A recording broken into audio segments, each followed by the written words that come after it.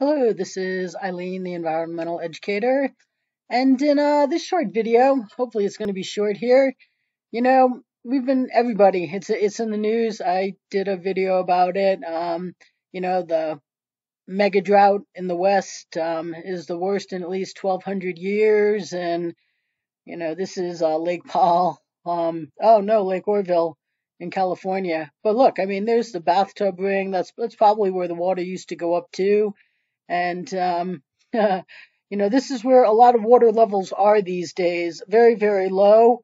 It's the most extreme mega drought in 1,200 years, according to the experts. And so, we know that affects household water that's available for business, for agriculture, to grow our crops and, our food and to feed our livestock and for all of the manufacturing that takes massive amounts of water.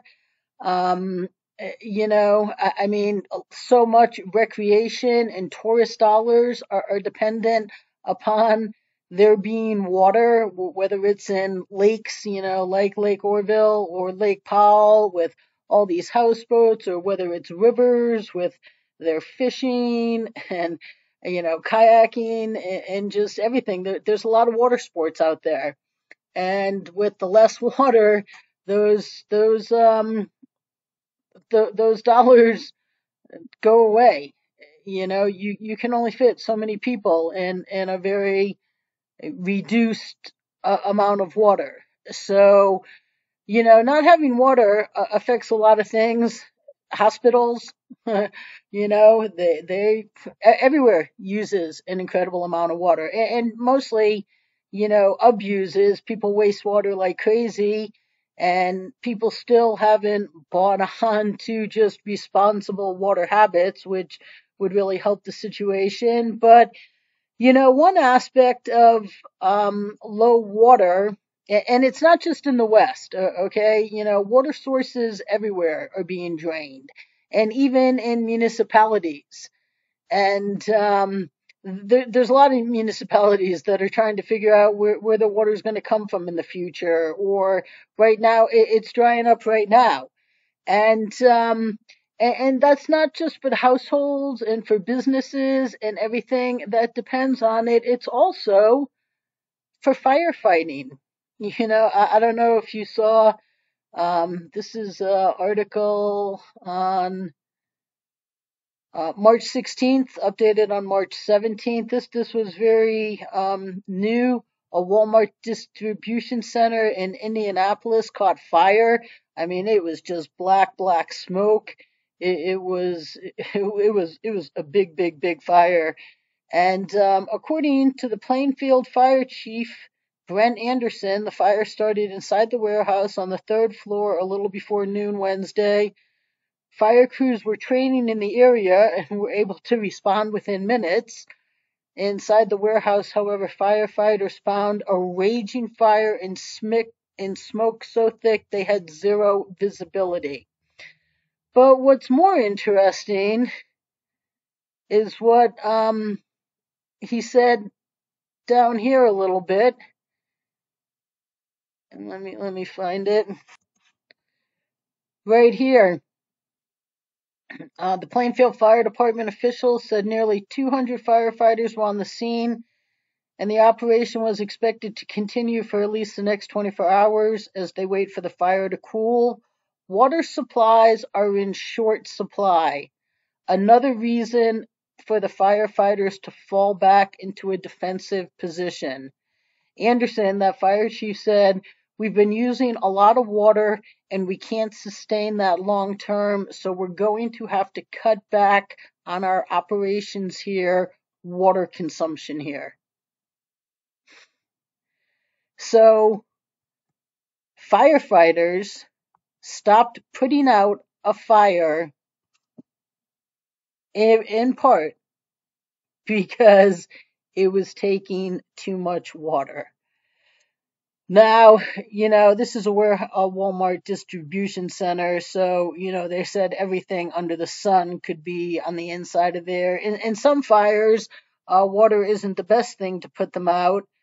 But I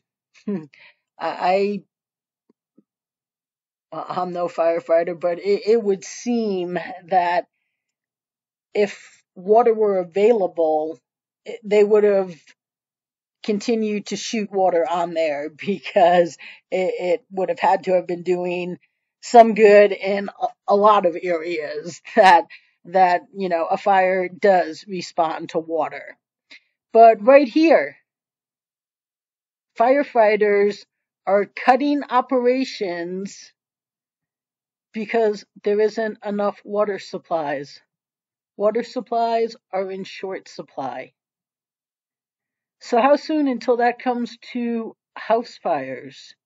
Ah, sorry, Mr. and Mrs. Jones, we'd love to help you keep fighting your fire, but the city's running out of water. So this is just, something you don't think about. Everybody thinks about, the households, the businesses, the recreation, the electricity that's generated off of dams, by water sources. But this right here is something that's very alarming.